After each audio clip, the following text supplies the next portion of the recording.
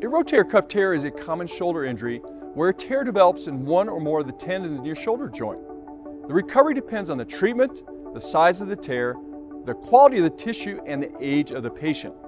Rotator cuff tears can be treated both surgically and with physical therapy. Acute traumatic tears typically are going to need surgery. The recovery time for this is approximately 5 to 6 months. Chronic tears can be appropriately treated initially with physical therapy. We usually see improvements in 6 to 12 weeks. If this hasn't worked, then surgery would be appropriate. See a UCHealth CU sports medicine specialist for the right care plan to treat your rotator cuff tear. We'll get you active again as soon as possible.